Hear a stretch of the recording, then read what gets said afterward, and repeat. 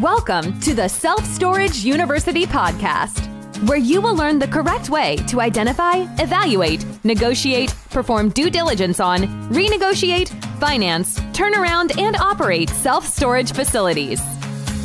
And now, here is your host, a partner in one of the largest real estate portfolios in the U.S. with nearly $1 billion of holdings, Frank Rolfe. Across America, population rates are declining. We are becoming a country that is slowly shrinking. Similar to the phenomenon in Japan, this is Frank Rolfe with the Self Storage University podcast. The question is, what is the impact of all this negative or flat population growth? When you look at a map of America, what do you see? You see the southwestern regions of America that are showing strong increases in population in most cases, but the whole rest of the map is either flat or going down. Now, when you look at that, it would suggest that we are shrinking because that is exactly what's going on. We have the lowest birth rates we've ever had as a nation. Some credit that to millennials who seem to be pushing farther off into the distance the idea of having kids. Others point to the fact that families that have kids traditionally today are only having maybe one. So as a result, we don't really have enough population creation to offset the number of people who die each year.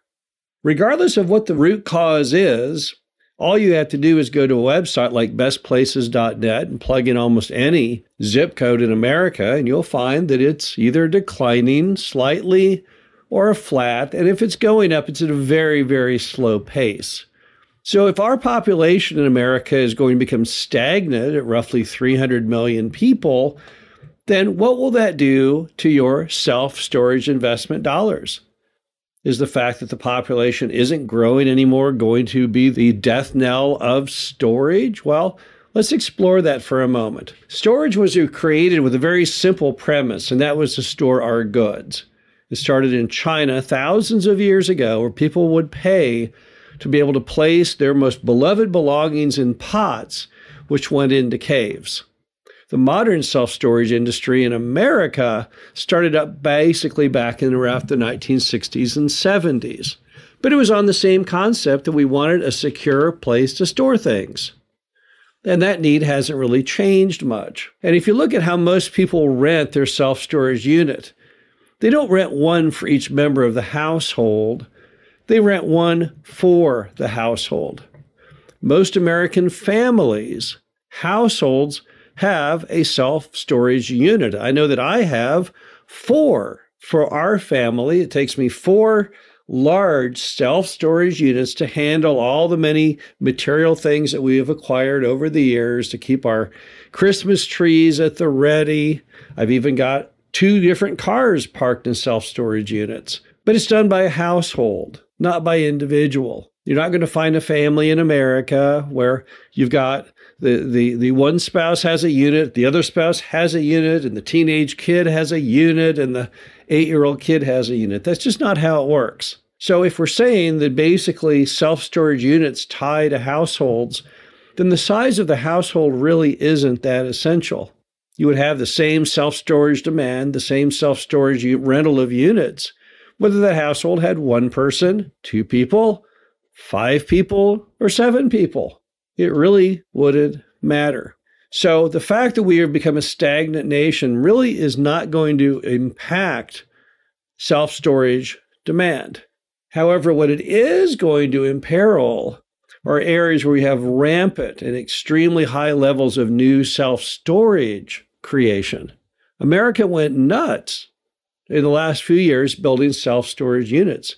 Literally billions of square feet of storage were added to a stagnant America. It wasn't because the population was growing and we needed it.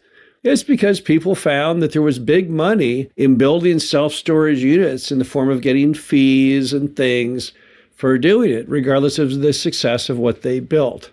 And many people built those self-storage facilities right into the very apparent fact that people were leaving those cities.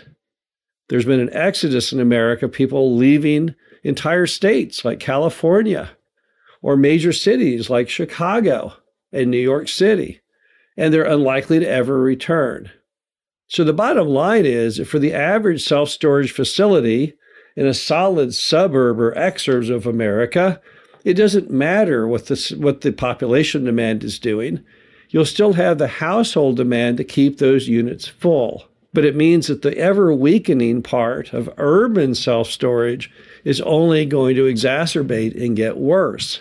So how do you insulate yourself from these population trends of the fact that we are a stagnant nation? Well, stay clear of overbuilding. Stay clear of areas that you have very, very strong levels of vacancy, because those self-storage units will compete with each other. One person will offer, hey, rent my space and get 1 month free. The next person will top that and say, rent here and get 2 months free. And the next person, rent here and get 3 months free, until eventually it's going to be all free. Because that's what happens when you have very, very overbuilt markets. So don't be concerned about seeing negative population. Instead, be concerned about what the overall occupancy of the storage is in the market that you are looking at. That's the more important criteria. Now, if you were selling pizzas or fast food, then it would be a big deal to you that the population in a certain market was declining. You have fewer mouths to feed. People would no longer buy the large pizza, they'd buy the medium or perhaps the small, because that's all they need to feed the household. But we're not in that business. Again, households rent the unit as a collective group, and the size of the household doesn't really matter. The problem is when you don't have enough households, then you're going to have a problem. Another issue with negative population that you need to watch out for is when you have situations that no one wants to live in that area and they're all fleeing, such as what is happening in Chicago. A good way to spot that, if you go to bestplaces.net, is to go to the housing stats and look at housing vacancy. When people are fleeing, what's going to happen is you're going to have very, very high levels of housing vacancy, because houses are like self-storage units. They're based on households. Doesn't matter if you've got one person living under the roof or 5. It's all that matters is that you have a household to fill that housing unit. And in areas that have high levels of housing vacancy, you can imply that they are also going to have situations where people are all leaving. There's not enough people moving in or even remaining to keep those housing units full. The average vacant housing rate in America is roughly 12%. In some areas that people are fleeing, you'll see it go as high as 30% or greater. Just look at such markets as Gary, Indiana, and look at where that's going as far as their housing vacancy, and that's because people are leaving in droves. The bottom line is that negative or flat population growth should not be of concern to you as a self-storage investor. There's many, many markets that are experiencing slight negative population, but they're solid and they're good. Instead, watch out for areas, mostly urban markets, and with people have massively overbuilt, so that no one will ever be able to fill those units because there simply are not enough households, or areas that people are fleeing in such quantity that you have very, very high housing vacancy rates, because those are the weak spots of the puzzle. This is Frank Roth, the Self-Storage University podcast. Hope you enjoyed this. Talk to you again soon. Thank you for listening to the Self-Storage University podcast. Be sure to visit us at ssupodcast.com, where you can learn the correct way to identify, evaluate, negotiate, perform due diligence on, renegotiate, finance, turnaround, and operate self-storage facilities.